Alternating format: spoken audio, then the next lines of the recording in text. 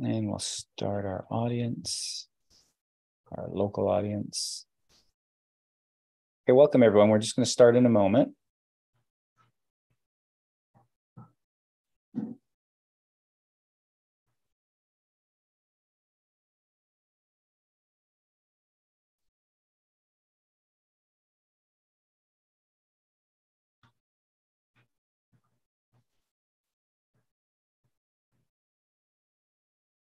Okay, just allowing our local Zoom audience here to come in. Welcome to everyone on YouTube. Welcome to everyone coming in here now on Zoom. We're just going to take a second. I see that's a little bit slow in populating today.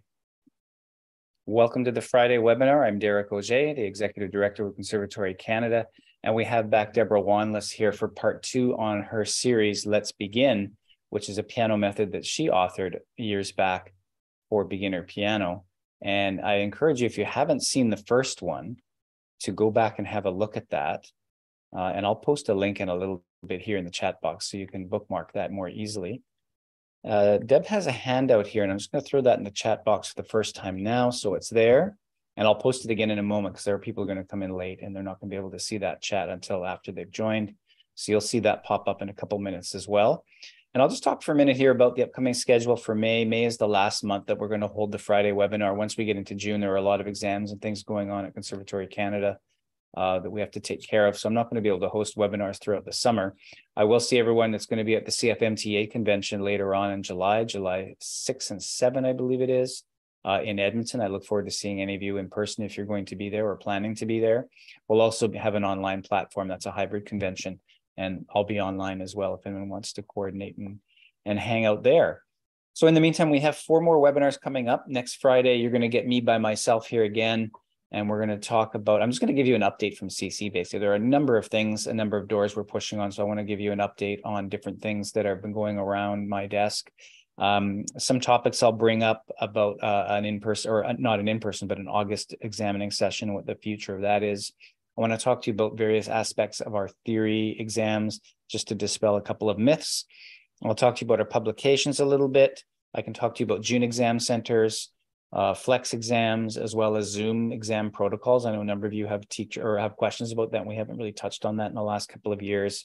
And we have a good technical document on our website that goes over that. But I'd like to highlight a few of those things for the glut of exams that we have coming up online here in the next couple of months. I want to talk about contemporary idioms syllabus a little bit, as well as the etudes, and a few other things. Every day I keep adding things to this list. So it's going to be a long list of things that I can talk with you and update you on, as well as take your questions on absolutely anything to do with CC. I'm willing to answer. That's next Friday. The Friday after that, on May the 12th, we'll have Eleanor Gummer here from One Eye Publications, who's going to talk about her beginner method called Piano Kids. It's a really sort of back to basics kind of approach. It's really interesting, and I encourage you all to attend that.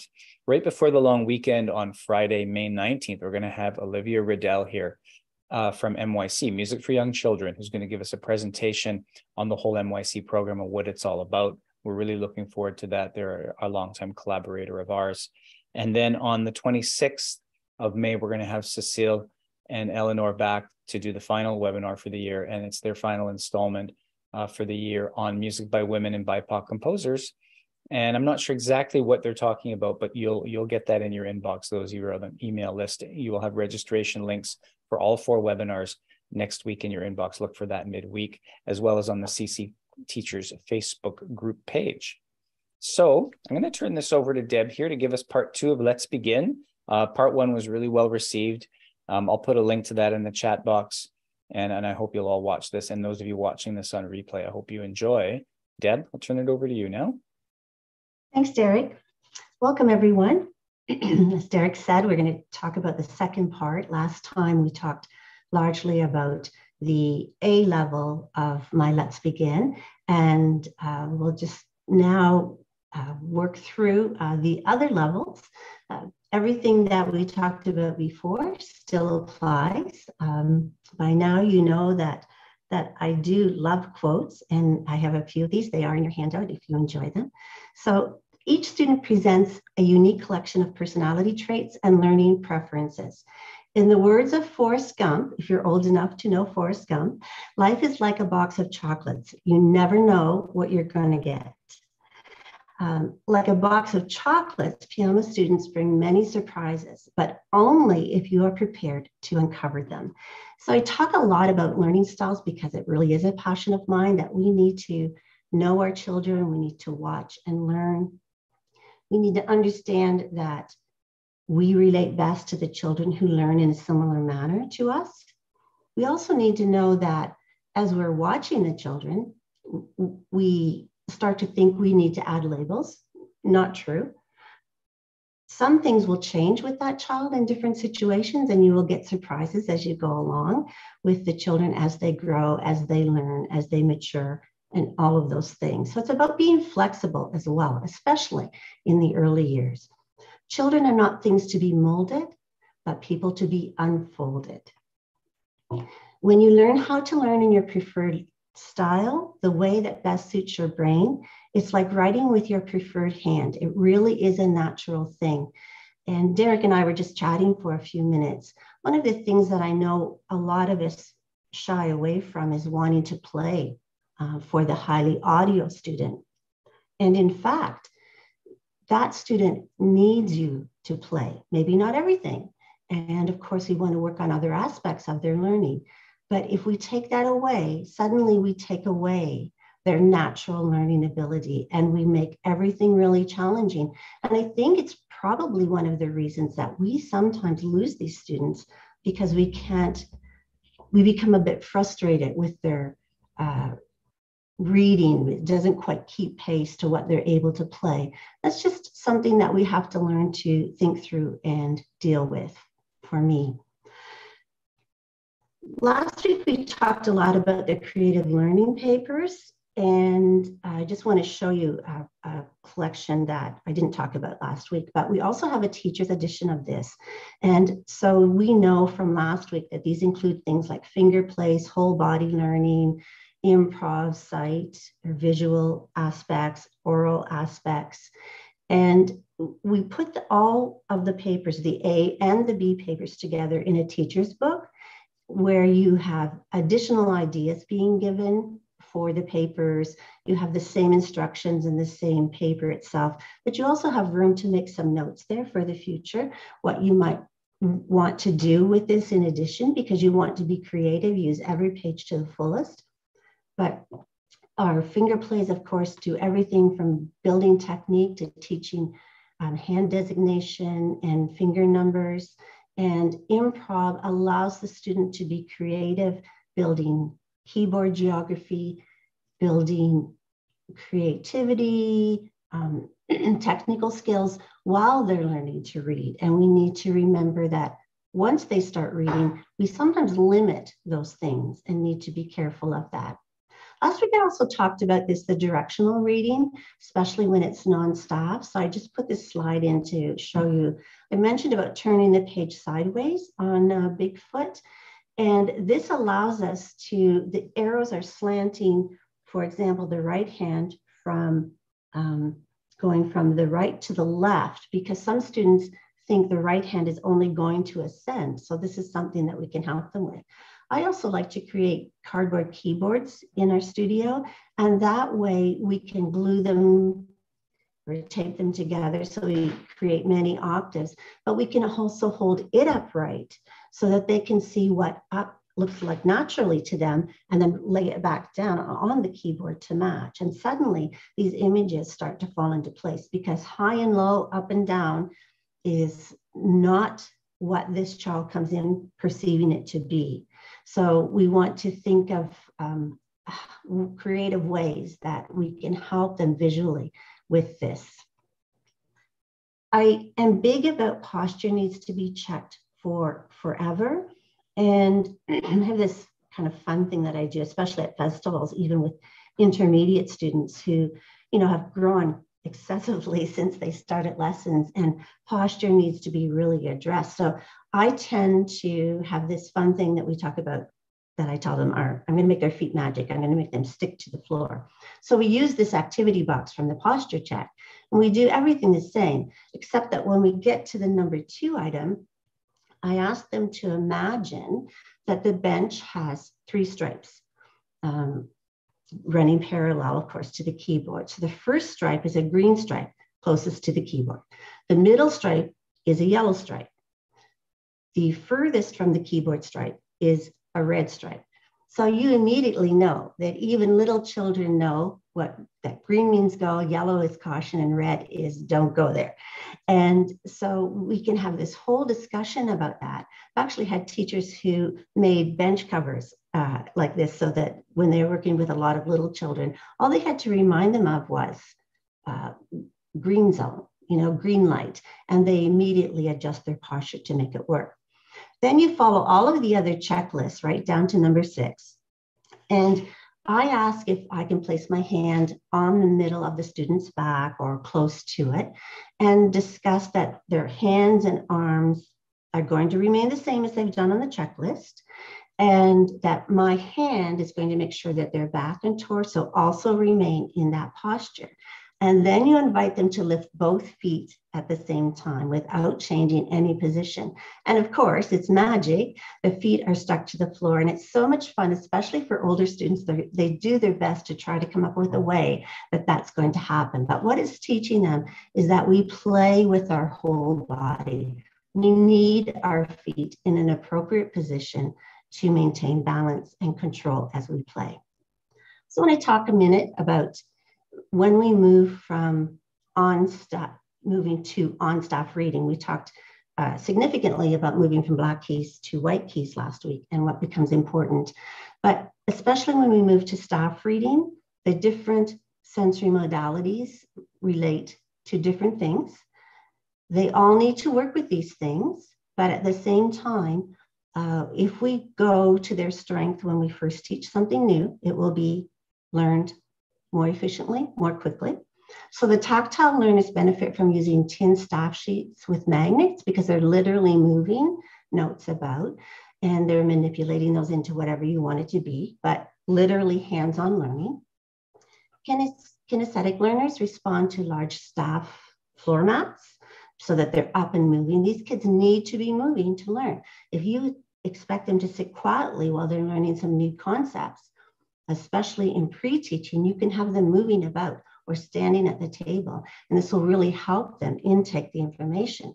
So they can be stepping on these, or they can be placing like large notes, or I mentioned this last week, if they're hockey players, let them put pucks on it, bean bags, and this way they can also start to understand and discuss about lines and spaces, what that looks like, how they manipulate the staff as well as a floor keyboard.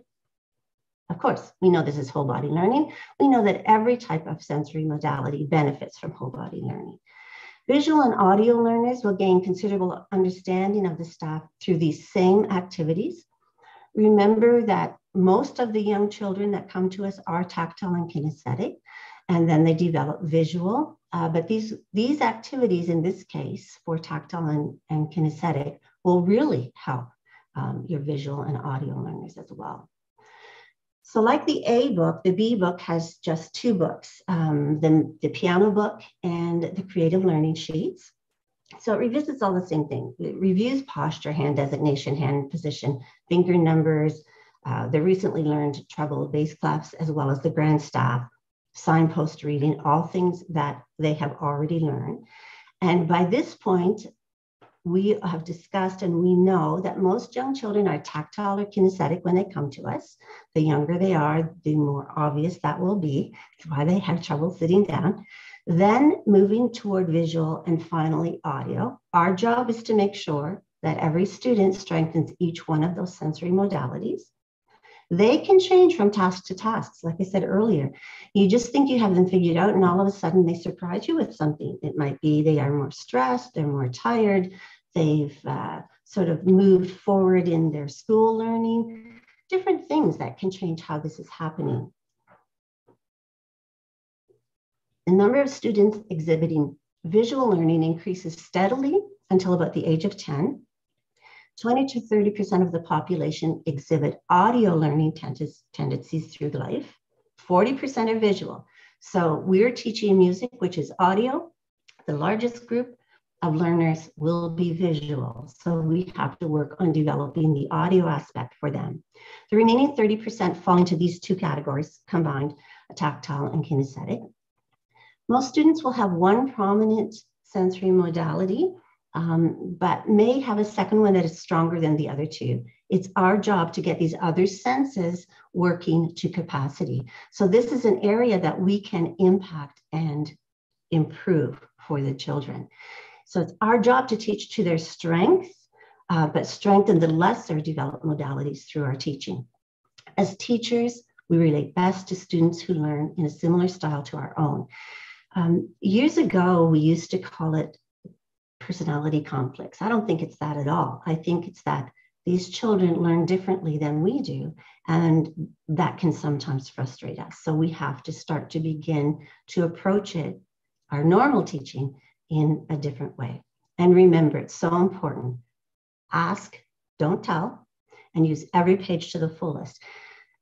I don't think there's any method book that can tell you all the different things you could do on a given page. So I think it's really important that we don't have to be terribly creative. We just have to have a list of things that we could bring into play. We have to avoid becoming turn the page teachers. We've been kind of spoiled by all of these great method books that are on the market. And it's easy for us to just want to keep going, but we need to think through every activity. And did I touch on all of these sensory modalities within this lesson, and so on. Tips for developing sensory modality comes into play with our lesson plans. So your goal is to make sure that you're utilizing each sensory modality and introducing repertoire in different ways, activities in different ways. We very often approach each new page in the method book as a reading exercise. That's only tapping into visual students. We need to figure out how we would do it from an audio perspective and have everybody do that. We need to figure out how we'd approach it from a tactile approach, and so on. Begin each lesson by appealing to the child's preferred learning style. So you want to go to their strength first. So an example would be audio learners. You're going to begin with a game or activity which allows for creative playing. So this could be improvisation, this could be playing by rote, could be singing, any of those things. Then you want to follow that same activity or moving that activity to another aspect of what they're doing by including at least one other approach to that activity. So if they're doing rote playing, one of the things that you might want to do with the little people, you'll have to do the writing, but maybe writing down the blank rhythm or a couple of bars of the blank rhythm so they can start to see how it looks. You can have a discussion on that and then ask them to clap it while reading it, counting out loud or things like that. So that's how we're going to improve an audio's reading as we go, but that's moving from audio to visual in terms of our teaching approach. We want to work through other approaches throughout the lesson. So you might not do all 4 sensory modalities with one activity because you want to move on to other things. And I would really suggest that as the child starts to get tired, you want to consider returning to their preferred style for the final activity so that they feel really happy, really excited, and not like they're slugging through that last thing and can't wait to get out of the lesson. The highly kinesthetic students may benefit when working through several approaches before settling at the keyboard. We often get questions about, what do I do with these kids who are fidgeting, can't sit still? Well, the fact is, that's how they learn. So we want to start with something that's whole body learning. Whole body activity could be related to what you set them home to do, could be something new, but whole body. Then slow it down a little bit to maybe even a finger play, which requires moving from whole body to just fine finger, small muscle. Try then going to a table and discussing some written work that's going to be related to something new or what they've been doing. Could be with really young children, just an activity, a game, or coloring. And by then, hopefully you're settling them a little bit and you can move to the piano where you're going to require more concentration. That's going to wear thin and you're going to have to move on. One of the things that you can do with your finger plays is when you see them start to fidget, you could just start in and say, open them, shut them, so you just start jumping into those things that they already know, and it changes the focus immediately. and brings them back to the tasks at hand. So you're going to see how our pages look very similar in the B book. Of course, we're starting with the signpost reading as a review. We still have our sight reading, which is sight clapping in this case, and rhyming, and lots of really great staff, keyboard to staff cues still going on in this book. The balloons are still there, great little images, still black and white. This is also, we haven't had a lot of triple meter because it's one of the most difficult meters for the child to really understand and digest, because of course, our heart is not in triple meter. We walk with 2 feet. Our whole body rhythm is either duple or quadruple, however you want to look at it. And triple meter by some children constantly gets changed to 4/4. At workshops, I'll often ask teachers how they approach whole body learning to triple meter. And ultimately the answers that I get, excuse me, my voice is still a bit scratchy, is through waltzing or swaying, which are really great things. That's where we want to get to. But we need to be able to teach rhythm from the inside out, and then they internalize it easily. And it becomes as simple as taking a little dance, giving it some ideas. We know that the child knows what stepping means. We know that they probably know very young what tiptoe means. So you, excuse me, sorry. If you combine those 2 things, you end up with step, tiptoe, step, tiptoe. And suddenly we're swaying. If we're moving, we're dancing the waltz, the 2 things that teachers are looking to do. But we've learned it from the inside out. And what happens now is that's with them for life. Every sensory modality is going to benefit. This is how I teach triple meter, because we internalize it first. We put on little accompaniment tapes, method book accompaniments, and dance to it.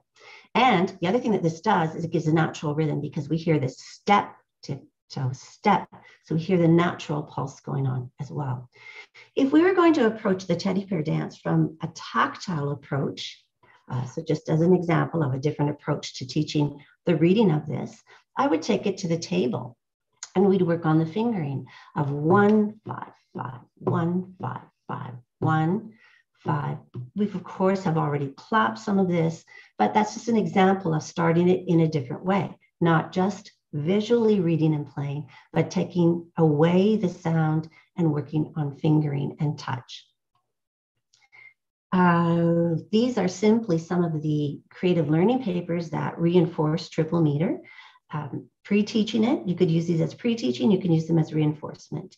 It can also, hippity hoppity, the kangaroo hop, could also be pre-teaching staccato touch without talking about the word staccato.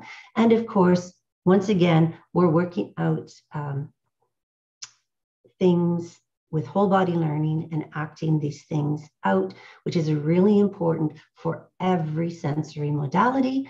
We're still bringing in the step tiptoe is really a whole body learning sheet, while the keyboard hop is actually an improvisation sheet. Continuing with talking about the signpost reading, we add our new notes through adding them to signpost reading. But we're also getting into hands together playing, so you can see how this is working, that we're parallel our signposts. So we're playing perfect fists is what we're doing. And we make sure we're continuing to use the listening game to develop major minor sounds throughout the method books. Lots of appealing titles. So we're adding tonalities, major, minor. We're doing pentatonic, whole tone. Here with the I'm a Hippopotamus is actually bringing clusters into play. So getting them working on a little bit of dissonance without it being threatening. And using the black keys as an anchor to do that. Again, listening games, building audio, and using animals often. That's our kids are love animals, are interested in them. It grabs their attention very quickly. Here's the example of we're using adding the D, and it's going to be developed around the signposts. So we're using middle C, of course, in conjunction, which would be quite normal. Great visuals, still using word association. So when you sing the lyrics, which we want them to do to internalize sound, we use a D letter in the words. And we have creative learning sheet that talks about the repeated note and little song. Again, you can download these backing tracks for the creative learning and for the method book from our website. So if we're teaching things, new concepts visually and tactually, we're doing that through rhyming, we're doing it through seeing the notes on the page, could be tapping them on the tabletop for tactile. And once again, also doing that so that they're working with the fingers and you're stripping down the amount of information for an audio student. You're asking them to read, but you're not expecting them to be able to have a complete physical reaction at the keyboard initially. So here's a combination where the signpost is showing up with little star. We're also, with activity boxes, asking them to transpose these things just through telling them where to place their hands. And so that's tactile. They're using their ear to develop this, and it's something that we should be teaching right from the beginning. You can see how the activity pages are directly related in the method book to the repertoire. Some more examples of improvisation. This, the Brontosaurus, of course, is from the creative learning. We do include some of it in our method book. So once again, developing creativity, keyboard geography, experimentation. We're using appealing themes and words with various meters. So this is a triple meter one, of course, with the fishies. And just makes for great work for not only audio, tactile, and kinesthetic learners, but you may have to do some coaching with your visual learners to get them to experiment. Your producers will want to make sure that they're doing it correctly. And so these things become great tools that we work on. I like to call it controlled improvisation, but it's really helpful for quite a number of not only sensory modalities, but dispositions. While you're working through the B book, you can see the topics that we're doing, constantly having keyboard images, staff images. These two are not associated to each other. They're independent, but building language of what a step is and what a skip is and how we're going to make that work. These little action figures draw in your kinesthetic learners because it appeals to them to see that sort of thing. So written exercises and repertoire followed right away in these. In the creative learning papers, you also have some flashcards. Flashcards are really important. We didn't talk about this the last time, but tactile learners love to handle flashcards. They love to hold them. They love to feel them. They love to deal them. They love to do all of those things. Visual learners, remember, they store and visualize the information. So they look at the picture and they interpret that as what it needs to be. But they also will be attracted to how the notes are moving. And they will start to read early and use some of their written words that we're doing. The kinesthetic relate to the action figures within this. So they're looking at it that way. So simplify and isolate the amount of reading required for the audio learner. You have to live with, I think, the fact that audio learners can play much more advanced work than their reading, but you continue to work with their reading and you try to close the gap. The relator disposition love to turn these into interactive games. So laying them out or again, playing a card game where you have to pull a card and demonstrate what it is, or go to the piano and talk about what it is, verbalize it, whatever. And producers love to reverse roles. So they like if they become the teacher and you have to answer. Be sure to give some wrong answers because they also have to determine whether you're correct or incorrect. You can see, just like the A book, if you were here, lots of familiar tunes and styles of tunes, seasonal tunes happening. Transposition, as I mentioned, is happening throughout the book and needs to be started really easy. And use every page to the fullest. It doesn't really matter whether I told you to transpose or not. Those early black key pieces in book A pull them out and have them transpose them to white keys. They could go down a semitone, up a semitone, but use every page to the fullest. Transpose everything and anything that you can do. Susan Garcia has a website, and she talks about learning styles, and this is really important. I think that you purchase, order, design, and create materials that embrace a wider range of learning styles. Not every method book has thought of this through in the same way, and it becomes important. Now, that doesn't mean that you can't bring these ideas into a different method book, because you certainly can. You need to be aware of where we might need to increase certain things, adapt certain things to make it work. By the time the students are finished the B book, they're reading A to E around middle C, plus the signpost middle C and F and G. They're doing simple time signatures with the quarter note still as the image underneath. And they've done lots of rhythm, clapping, finger plays, whole body learning, and rhyming. Their tonalities include major, minor, pentatonic, whole tone, and remember they even did a cluster to develop some dissonances. Technique is being built through repertoire, finger plays, whole body activities, and even improvisation. They've got sight reading with their blank rhythm, clapping, repertoire, and of course, flashcards. Listening games are building audio skills, as are improvisation, duets, and there are free backing tracks to download. The theory is being developed through activity pages. They're transposing, they're vocalizing by singing the lyrics and rhyming. They're developing organizational skills. They're tracking the checklists. They're coloring in their balloons for practice records. And memory is being built through these things like the lyrics, but finger plays and whole body activities. All tools that we want to build on our journey to conservatory work. I think we need to talk a little bit about technique. When good technical habits are taught from the first lesson and reinforced diligently during subsequent lessons, students learn to play comfortably and effortlessly. So one of the books that I've created is called Dinosaur and Friends Scale Tales. You can use this with any series. You can teach it by rote or by note. It is designed to appeal to all sensory modalities through the approach and through language.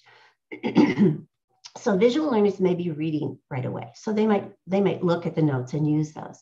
But many of the other sensory modalities will just know what it is. Tactile will grasp the 5-finger pattern very quickly. This is pentatonic scales, sorry, pentascales. And it doesn't really matter if the audio or kinesthetic learners are recognizing the notes at this point. You can also download, we've done little keyboard cues that you can print on labels and glue them to the pages if you want to have the keyboard association here as well. But you'll notice that there's language that's really important. So what happens is the child is going on a journey with this dinosaur called Rex, and they're doing all of these activities. So the kinesthetic learner is going to respond to things like activity related, like walking, hopping, shouting. Those are all things that will relate and attract the kinesthetic learner. The audio learner will relate to experimenting with sound at the piano, so loud, soft, but they will also love things that are natural in what would it sound like if I'm shouting or if I'm making a certain kind of noise. So that is how they're going to relate to that, and they're going to be listening to all of the things that they can do with it. Well, the tactile learner just loves to be the proficiency that they can establish through pentascales. And this last little exercise here has them closing their eyes and playing the 5-finger penta scale. And they just love that. They just think it's really cool that they can do that very quickly.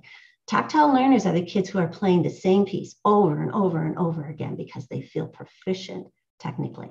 And they might drive you a little crazy with that. We didn't talk at length about this last week where different dispositions, I mentioned them, but I moved on, but I want to talk about them now because they really do come into play very strongly with dinosaur scales. The performer loves the creativity, spontaneous, playful challenges. So the things that the students are doing with the dinosaur, what they're doing as they're going through. You can tell at a glance here, the dinosaur is really shy and hiding behind a tree. The producer loves these checklists. So they love the order, they love the list, they love the sequential style. They will not skip over a number. They have to do each one of those. They have to touch every dot.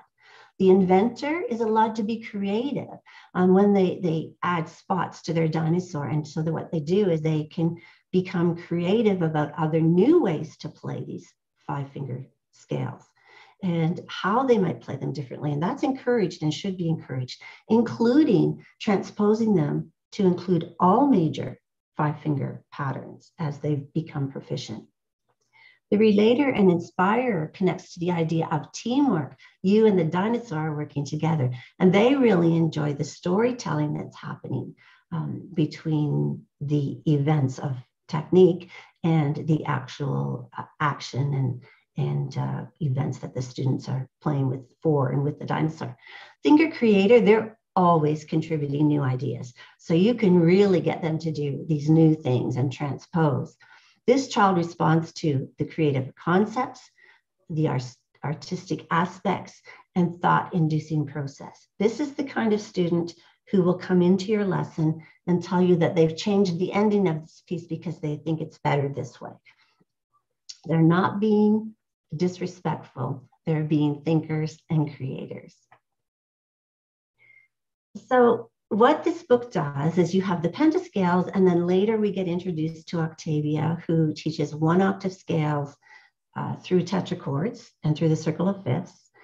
We also develop intervallic reading, again, same creative aspects, same checklists, appealing language for the various modalities. Here we get into some solfège with movable do, because that is really how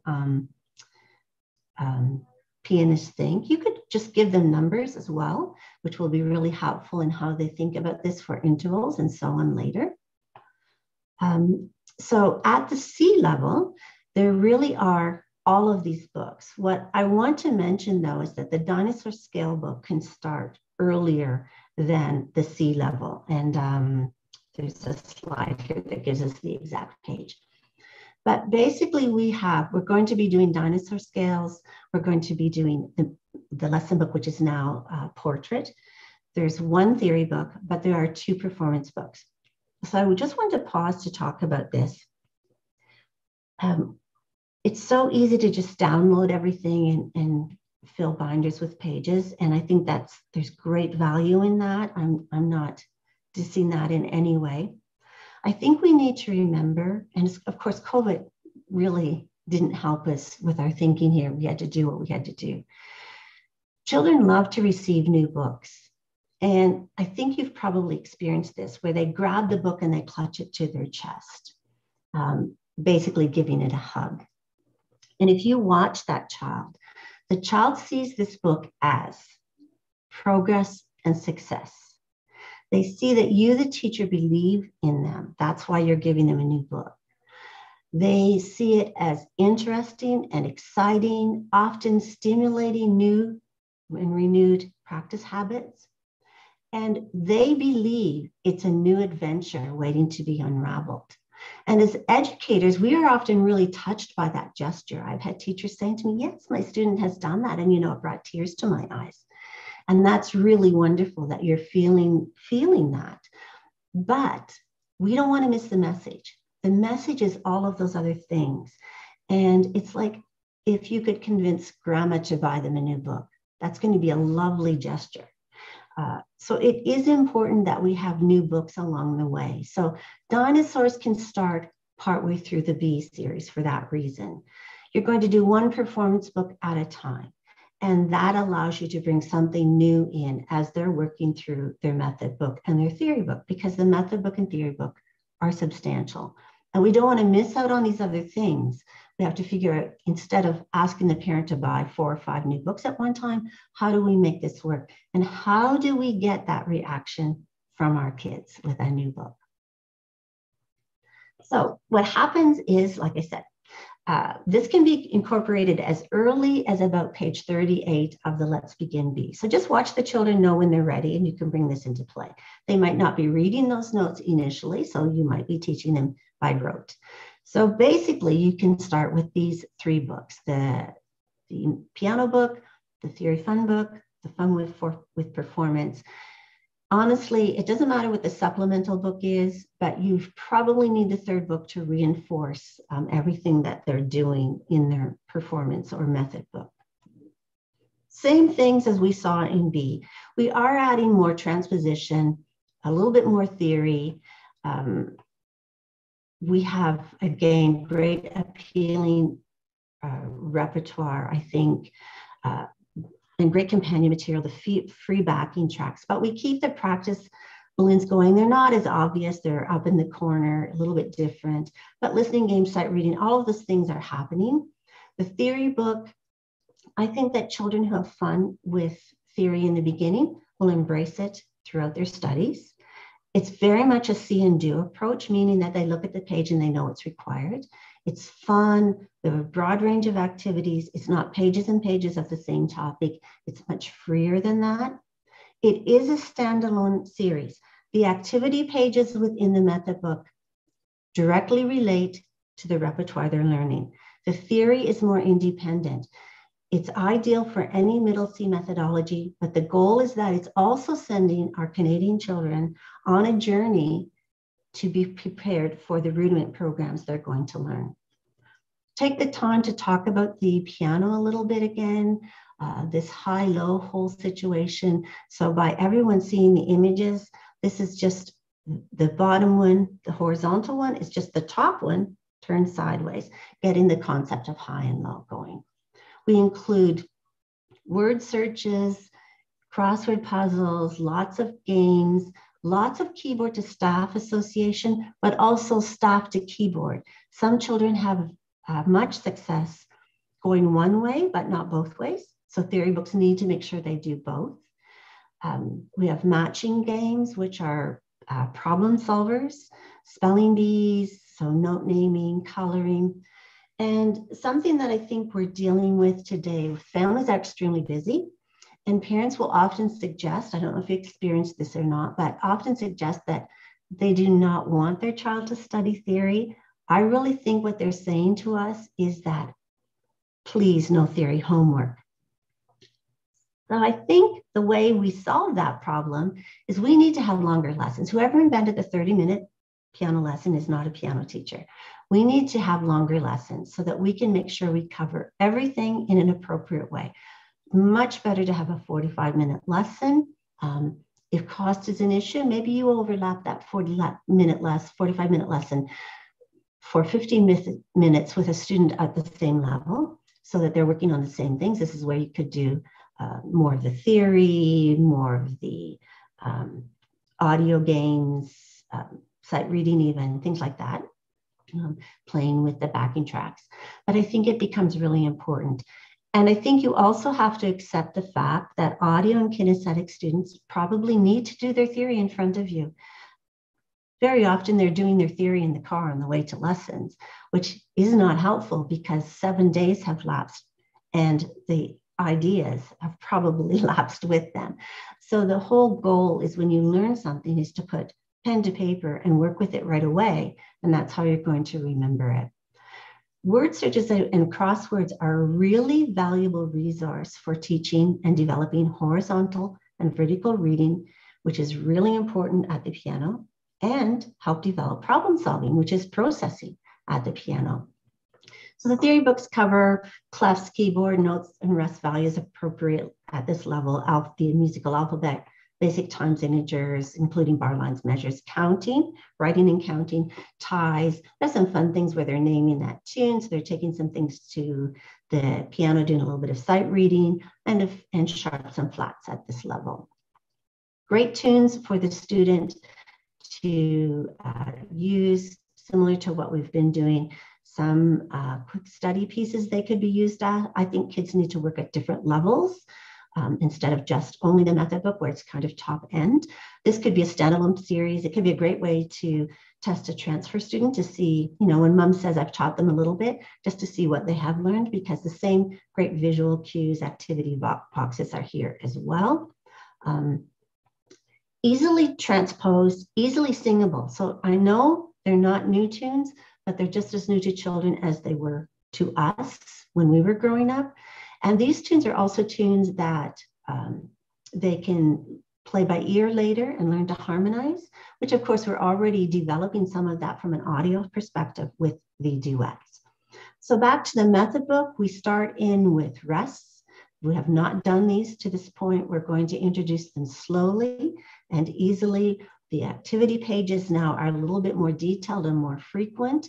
They give clear explanations on how to write them, explaining the images, and you can see how they come into play very comfortably, easily, seeing all the same things that we've seen in the A and B book. We still do keyboard to staff association. We're still doing blank rhythms, so sight reading. Listening games are happening in relationship to what they've been working on. We have the free backing tracks. There's still some duets here. We're cross-referencing to the performance fund book, so you know what pieces are available. And here you can see how we've evolved to bringing the rests into play. Still lots of things in improvisation. So this one is an A minor pentascale. So we're working through that just as we are doing in dinosaur scales. Appealing titles. So this is interesting. Kids enjoy wintertime. Continued controlled improvisation, important for our visual learners. And we start to explore the damper pedal. So we can work on the physical aspects and posture check here so that we just use the damper pedal in a continuous manner to start with the improvisation. And we can get some really cool sounds going with that. Continued clear explanations. You'll notice that we have transitioned at this point to, this is page 16, 17, to morphing the time signature from the quarter note on the bottom in the tap and say to the number 4 on the bottom with a clear explanation. That activity box on the left, use it again to the fullest. And there's suggestions here. You could have them clap this rhythm. They're adding bar lines. They're adding letter names. So have them count out loud, have them play it, have them transpose it. Maybe they could create, this is a 4-measure phrase. Maybe they could create an answer for improvisation. So use them as much and as often as possible for creative ideas. Of course, we're teaching things like ties here. We're expanding dynamics. Again, fun titles. Your kinesthetic students love this whole idea of hoot and holler. Activity boxes still working well for things like the tactile learners, where they're tracing ties in the music, but also putting pen to paper. And when they're studying their music in this way, we're developing processing. They're not just going to jump in and start to play. They're actually learning, what should I do before I start? And that is looking through the music. So again, just going to go quickly through here. Improv, where we can start to do staccato in a very natural way. Some non-pitched notes, meaning no clef, so you can be sure they're reading steps and skips and repeated notes. We're actually using a Lydian mode with this one. Lots of familiar titles, lots of new things happening, just very slowly building all of the information. Language becomes really important. And this is a good example where we introduce the flat. And when a flat is placed before a note, the note is lowered to the next black or white key to the left. So I'm using a lot of different descriptions there that will tap into all types of modalities. So it becomes really important. So we're bringing accidentals and key signatures into play. You can see we've got pickups going on. We've got sight reading. We're expanding our reading, often with hand crossing. So the second line of "It Ain't Gonna Rain," we're actually crossing the right hand over to that high C as we're first learning to do it. Also seeing eighth notes, and just lots going on, building slowly. Again, sight reading, transposition is on the move, reviews, matching games for problem solving. Again, we're starting to bring in classical music. So our major composers are starting to have little stories added, expanding the reading. We've got all kinds of styles, jazz, fun pieces that kids might have been singing, from recordings and so on. So this list is in your handout. I'm not going to take the time to read through it with you. Let me just give you the page if you want to stick to that point. Page 8 of the handout gives you the complete list of what has been covered in our C level by the time they're finishing. If the child is not learning the way you are teaching, then you must teach in the way the child learns. We touched on this last week or 2 weeks ago, but it's about you have to go to what that child brings in. If they're not being able to go to the piano right away, if they want to sit on the floor, get on the floor and chat and come up with some activity that you can work on, but you need to go to what the child needs you to do. D, of course, level is the final level of the series. We've already talked about where scale tales could be. This could be finished by this point. There are now 2 theory books and 2 performance books. And this will allow us some new material to come into play on our journey. You can see how it advances in keys. We're using C minor without a key signature. We have D major with a key signature and adding A minor, making sure that G sharp is happening. So a lot of this is just being reinforced from scale tales as well. Lots of new signs coming into play, not in an overwhelming way, just adding them, often with review as well. We're expanding rhythm and time signatures. We're still working with the basic simple meter, but we do add the dotted quarter in that format. In the triple meter, you can see again hand crossing to introduce some new notes. And we're adding 6/4 time, only 6/4 time. And the reason it's 6/4 is because I need a known element, which is the quarter note value, which allows me to teach the compound meter really, really easily. If I go to 6/8 time, I'm going to create gaps in their learning, which become black holes at some point. So this is very easy. They know how to count this. I'm not changing note values. And it becomes a very simple transition to compound meter. And this one is in a Dorian mode. You can see we have sight reading, we have theory in our activity pages, reminding you that these activity pages relate directly to the repertoire they're playing. And the theory book is more independent, but these activity pages cover everything from sight reading, improvisation, harmonization, transposition, audio development, technique, written exercises. You've got the checklists, you're pre-teaching, and you have great visual cues for people to work through. Here's some of the techniques showing up, moving these from major to minor. We have improv with using the G major 5-finger pattern. We're teaching triads in this book, which is basic technique at this level. We're even having them to start looking at some lead sheets at this point. Lots of interesting and various types of repertoire. The damper and unicorda pedal are being used here. That Chinese garden is in a pentatonic scale, written pentatonic. Most of the ones we've seen have been done as pre-reading. We've got folk music, we've got a boogie. We're bringing in things like more jazz. Classical composers are here as well. Triplet eights are coming into play. Grace notes are being added and ledger lines are being added throughout. This is one of the few times that I actually use photographs. And this is for things like arm weight, slurs. We haven't talked a lot about legato to this point because we're just letting it happen naturally through dinosaur scales, 5-finger patterns, the idea of hand position, watching the student, knowing when they're ready. And So again, and I haven't talked much about this book, which I think is a really valuable resource for you.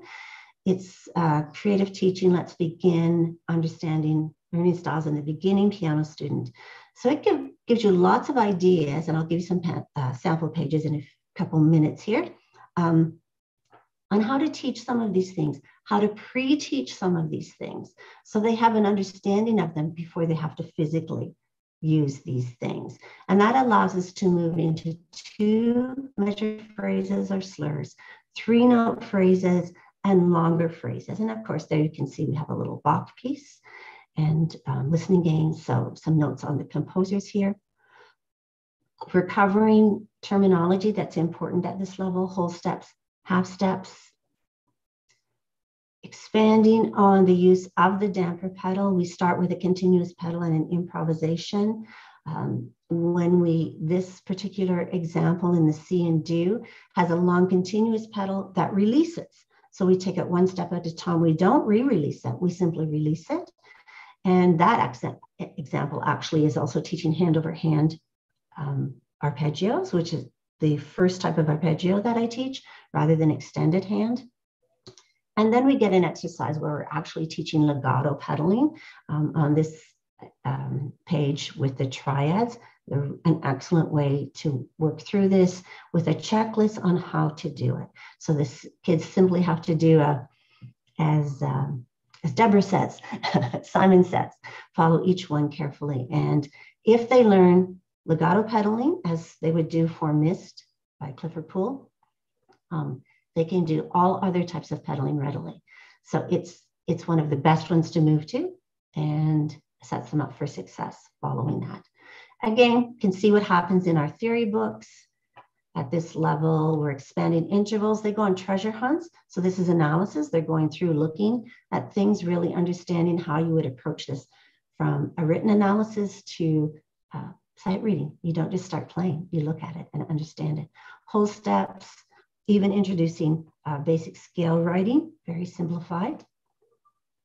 I want to just touch on this because I've talked about rhyming extensively. And we can use this to our benefit throughout the our teaching at this level. So I'm really big on making sure that these things have context. And just like using finger plays, we can come back to these really quickly by just starting them off on a little rhyme. And so I like to use the C's as signposts as well. So this is called C for yourself. Middle C sits here just fine between the staves on a ledger line. So that's middle C. Count up or down the space is 3, and here you'll find the space note C's. Now way up high or down real low on 2 ledger lines, more C's will go. So it's a really simple concept. I make them learn this. This becomes one of those refrigerator challenges that we talked about. Put it on the fridge. Everybody in the family is supposed to learn it to help you do it. And if they're having trouble reading that note, I just start by saying middle C sits, and then off they go. So it's like if you say 30 days has September, any rhyme that sticks in your mind. But here's another one. One of the reasons students have trouble using these rhymes that we give them to name lines and spaces is because there's no context. So if we change it and say, what are the lines of the treble clef? E, G, B, D, F. Suddenly, it has context because it's about the treble clef. If you use every good boy deserves fun, good boys have those, they're too confusing. The kids can't remember what they're for because there's no context attached. The spaces are the same. If you need a treble space, just put on a happy face, F-A-C. And those little cues will stay with them for life and make reading an awful lot easier. Again, just a quick look at some of the performance material. Fun, can be mixed and matched with any series. And there's actually a book 3 for the theory fun books. Just about out of time, but I want to go through this one. This list is in your book, so I'll go through quickly. But I want to show to you what makes this and your students Conservatory grade 1, basically level, ready when they're finished, because we've used the same methodology. They are reading 4 octaves We've used strong sensory modalities. And as we start to do different types of looking music, this becomes really important. We've offered them the backing tracks to help with rhythm, memory, harmonization, all of these things. They're playing hands together. There are repertoire with left-hand melodies, so that's really helpful. We've transitioned our time signature to include these signatures along with common time and 6/4. They know all of these note values as well as the triplet, which does show up at grade 1. We've expanded dynamics, which is typically this group. Other musical signs that they're going to see in grade 1, staccato, legato, 2 and 3 note slurs, as well as phrases. They're reading ledger lines to at least 2 ledger lines above and below the staff. They've done pickups, upbeats. They've done a little bit with damper pedal, continuous and legato style, and have used the uniquarter pedal. They're doing sharps, flats, and naturals, as well as key signatures for C, G, F, and D. They're also playing A minor and C minor, not with a key signature, but pentatonics. They've done Dorian and Lydians. They've done whole tones, blues scales. Posture check has been reviewed and adapted for growing children. They're doing sight reading, oral development, transposition, improvisation, harmonization, realizing lead sheets, and doing written exercises that support all of that. Doing intervallic reading. They know whole tones, semitones. They're playing thirds, harmonic fifths. We've incorporated familiar and seasonal tunes as well as classical works, folk songs, and varied jazz, pop sounds. They have activity boxes that differ, of course, from the theory, but they all include all of these important aspects that make them ready for what's required at grade 1. Technique, they've done pentascales, they've done 1-octave scales, triads, they've done hand over hand arpeggios. So they're more than ready for grade 2 for 2-octave scales. And the hope is that you will have, through creative activities, incorporated all major and minor scales by this point. The supplemental material has also been presented in a way that they can adapt to all styles of music. And again, you can mix and match other supplemental material along the way. The Northern Lights work well with it. Some of the introductory level books work well from the conservatories with all of this. They can do Christmas books and whatever they're working on.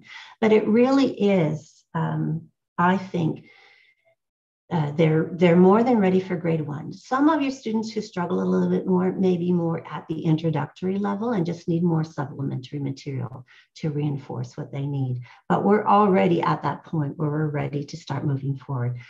Today, I have included some testimonials that I'll just leave you to look at. I want to just show you a little bit about what this book is about.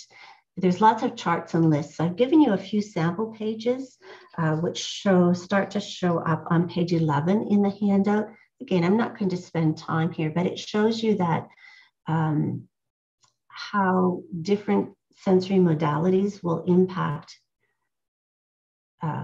students. And this is how it actually impacts you as an educator. So that particular chart tells you what you will do and what you might need to do more of. There's one on language within the book as well. It relates to the Let's Begin series. So you can look at that and look at other method books, thinking about the things that are there as well. It does pre-teaching for you. It shows you how you can pre-teach legato and staccato from the inside out, how to teach arm weight from the inside out. So these are just, of course, partial pages, but I would encourage you to look at this. This is a book that works for new teachers, for experienced teachers, but I know a lot of teachers who lend this to their new parents, as well as their new music parents, because if a parent learns differently than their child, that can create some real struggles at home during practice time. So it becomes really important that we think about that. This is my favorite quote that I will end with.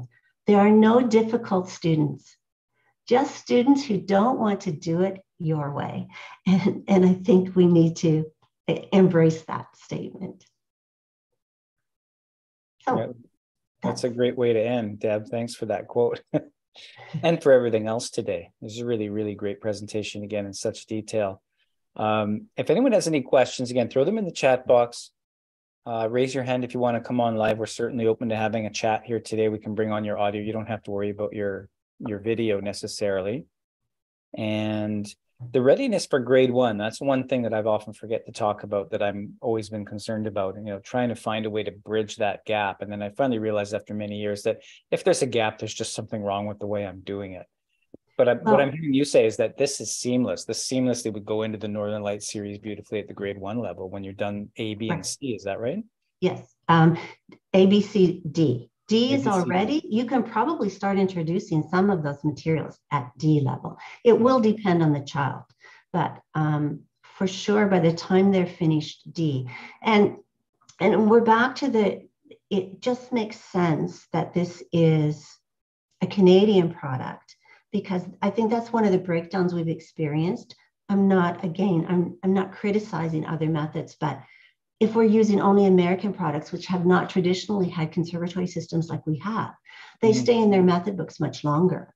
So that impacts what the product looks like. And suddenly we're moving them into conservatory work when they haven't learned enough concepts that prepare them for that. One thing I forgot to mention, that on page 13, I actually threw in the assessment things if someone wants to take those for dispositions and sensory modality. So there's a quiz that's developed, and I've expanded it to include all 4 sensory modalities. So they're just there for fun for teachers to look at and if they want to see where they land. So right. And this ties into a question Stacy's posed here in the chat box. Do your students miss the method book once you transfer them over to the conservatory? No, not really, because I tend to overlap so that they are prepared for that. And I tend to also have more than just those books. By the time they're in C and D, they have more books than that have a similar look, because visual students can have difficulty. And that, again, that's a problem with where the method books is dependent on all of the same. So if you have 4 level 1 books, everything looks the same and is dependent on what they're playing. And that's why I purposely have the theory books that are different. The performance books look different in many ways compared to what they're doing in their method book. And so I think that's the key, is to make sure that you are already preparing them for that visual change. And so my kids don't, because I'm very conscious of that and that it can be a problem. Have I experienced that in the past before I knew better? But once you know better, you do better, right? Yeah. So. Okay, any other questions from everyone? I'm noting that just some very creative aspects here in the supplements that you have. And that was one of my other questions, how much do you rely on supplementation? But I think you've answered that question. You have so much to draw from your own library and your own publications that you put out over the last couple of decades. Yeah, students are well armed. Yes, and I've said this a few times, and we talked about this before we started today. One of the things I can't say enough is don't fall into the trap of, with these great method books that we have at our fingertips, to be a turn the page teacher. It doesn't work that way for these little people. And I would really recommend that it's I don't know if there's anyone here who has the book, but the little textbook that I just talked about, the creative teaching. Once you read through that, you'll have light bulb moments, I think, for any method book. To how can I bring this into play here? What is missing on this page?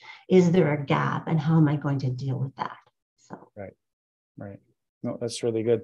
I like too that you featured today the learning styles, and you gave us some idea about how to identify which learning style those students are sort of working with. Sometimes that can take us time sometimes. And sometimes you get a year or 2 in before you realize, but it's a real art to sort of identify that early on when you can. In a 6 or 7-year-old, it can be kind of difficult at first when everything just seems to be rather equal. Sometimes it could take time for those to emerge. Exactly. And it's that whole thing of us needing to spend a great deal of time learning from the child and understanding. Yeah. And again, that creative teaching text has all kinds of charts for the children outlining features and language, what they're going to use. And and that sort of thing. So it's kind of, I'm not a learning style specialist, and it's very condensed. So we're just talking the tip of the iceberg here, but we don't have to be learning style specialists to embrace the very basic needs that I think are not only our beginners, but everyone needs in their studies. Yeah.